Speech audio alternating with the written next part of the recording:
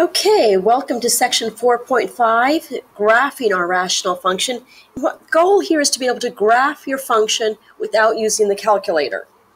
So there are 8 steps, and we're going to go ahead and get those all written down. So we need to factor as much as possible to begin with. Factor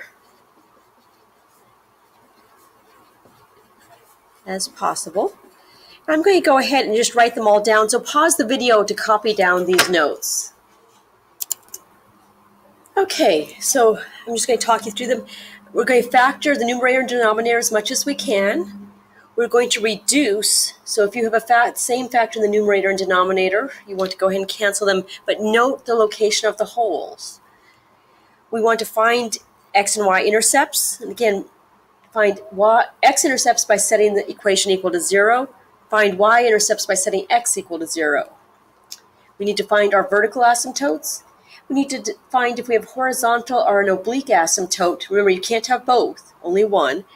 We will create a sign chart. We will analyze the behavior near the asymptotes, and then we will graph it. These first 5 steps you can do in any order. You just have to have them all done before you can do step 6. Okay, so let's take a look at example 1 and see what to do.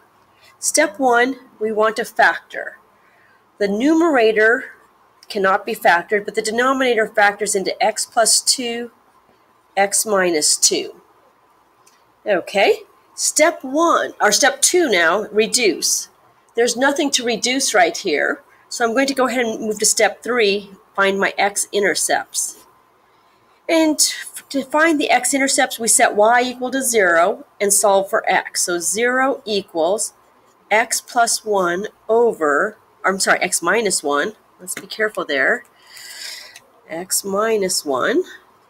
And it's over x squared minus 4. Okay, if I want to solve for x's, I need to get x's out of the denominator. And I do that by multiplying both sides by the denominator. On the right side, the x squared minus 4's will cancel with each other. On the left side, 0 times x squared is 0. 0 times negative 4 is 0. So really, I'm left with my numerator equal to 0. So you can skip this step and just set the numerator equal to 0 to find your x-intercepts on a rational function. And here, when I add 1, I get x equals 1. So the x-intercept is at 1, 0. We now need to find our y-intercepts. Y-intercepts are found by setting x equal to 0. And solving. So I've got y equals, and again, I'm simply going to put zeros in wherever there is an x. So 0 minus 1 over 0 squared minus 4.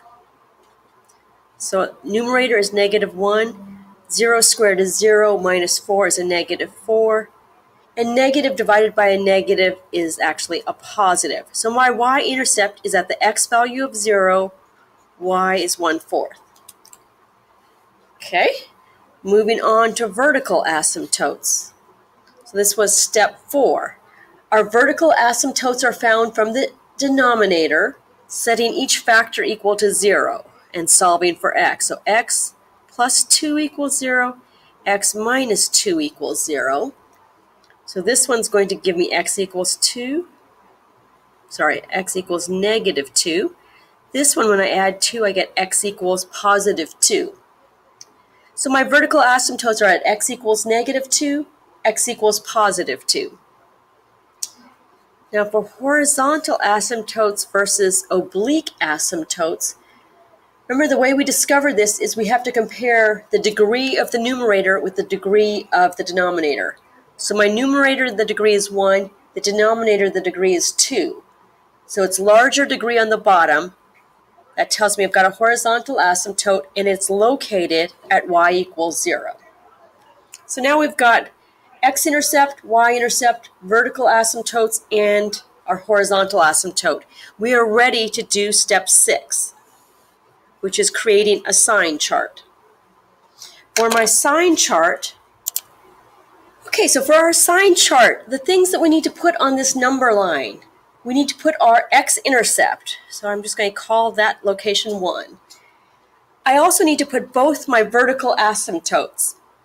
So I've got a vertical asymptote at -2 and +2. We don't put on our y-intercepts, and we don't put the horizontal asymptote. So it's only the vertical asymptotes and x-intercepts go on here. And now what we have to do is pick some number in this interval, so from -2 to -infinity, and plug it into our function. So some x value smaller than -2. I will plug it into my function r of x, and I just want to see what value I get. Is it positive or negative? I'm not even concerned with the number, just the sign of it.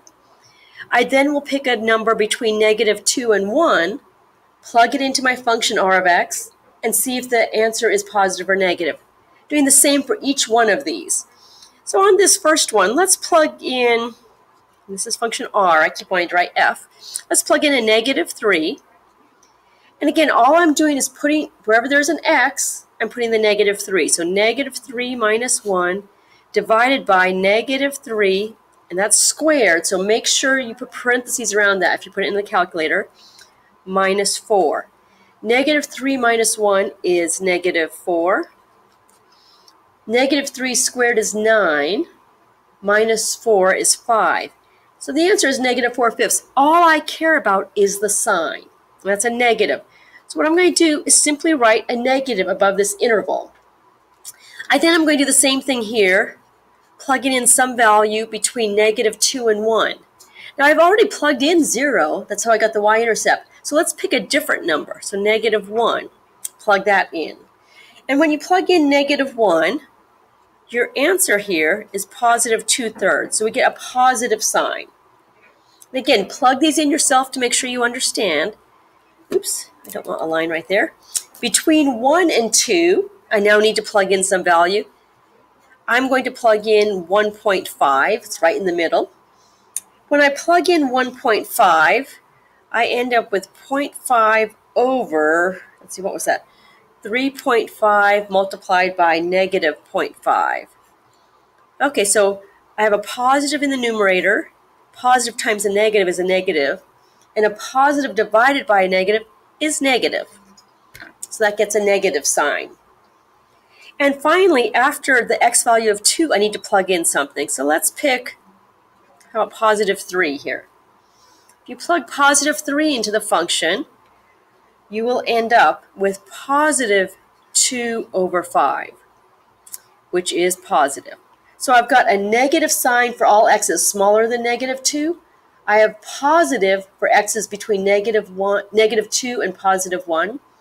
I have a negative value for y's between 1 and 2. And for all x's that are greater than 2, my y values are positive. So how do we use that? Well, what we're going to do is come over to our graph. And notice that I've marked these off in increments of 4. Just the graph was too tiny to try and use with that size box. So this is 1, 2, -1, -2. First thing I'm going to do is draw in my vertical asymptotes. And I've got one at -2. And we always draw asymptotes with a dashed line. And I've also got one at +2.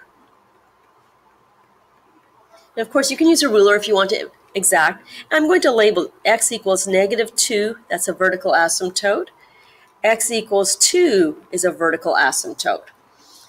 And we had a horizontal asymptote at y equals 0. So again, dashed lines here. And we had an x-intercept at 1, 0. So I'm going to just draw a sort of big circle so I know I'm supposed to touch the x-axis there. And I may touch, I may cross, I don't know yet. And finally, we had a y-intercept of 0, 1/4. So let's go ahead, put that guy on our graph. Make that a bit bigger so you know it's not just a mark. Okay, how do we graph? So we've got to think about what it means to be a horizontal asymptote. It simply means that you're going to stay close to this asymptote as you get close to positive infinity and negative infinity. And let's go to the next video to finish this off.